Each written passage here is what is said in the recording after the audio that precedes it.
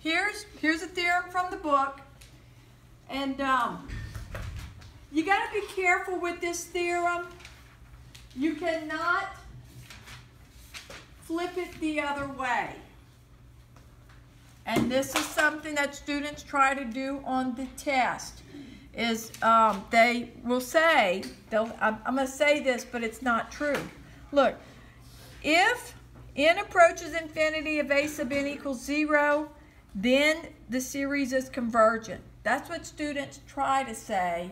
That is not true. And if you've taken a logic class, that's called the converse. So the converse is not true. I think it's the converse.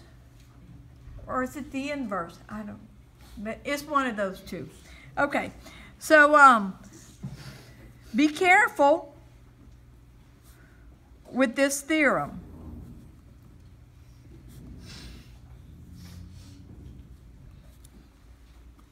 You cannot change the if part with the then part.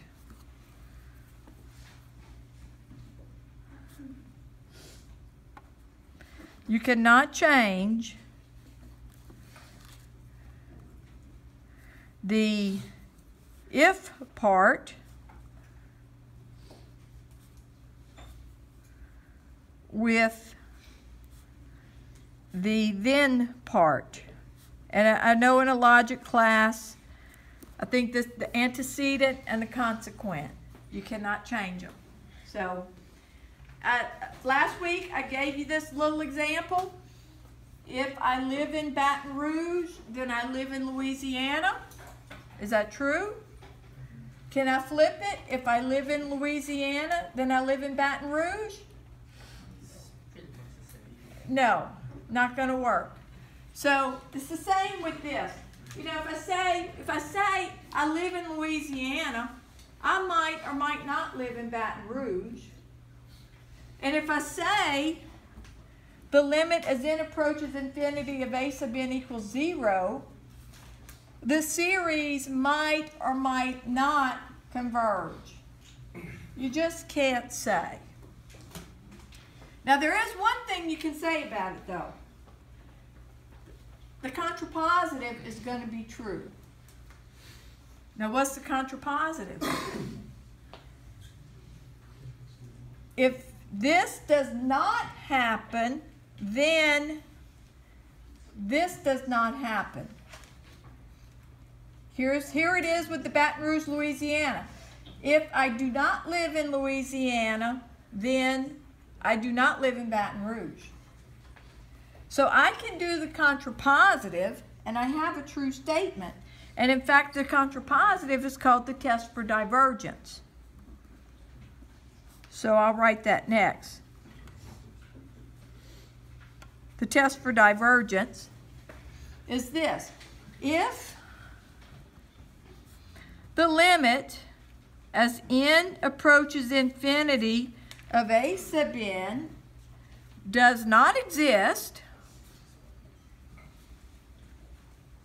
or maybe that limit does exist and it does not equal 0, or if the limit as n approaches infinity of a sub n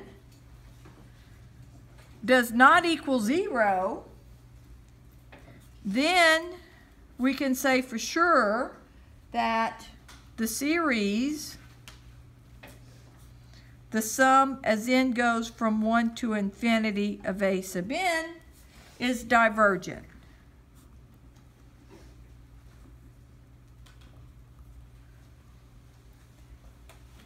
Now the test for divergence only tells you if something diverges.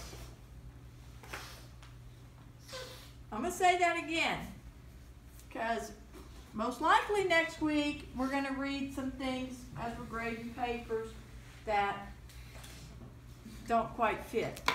The test for divergence only tells you if a series diverges.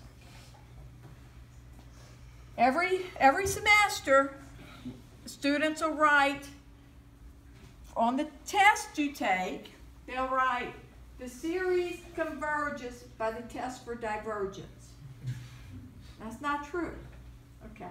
It does not show convergence. If this holds, it just tells you if it diverges. If it, see now if this does go to 0, you're trying to use something that's not valid.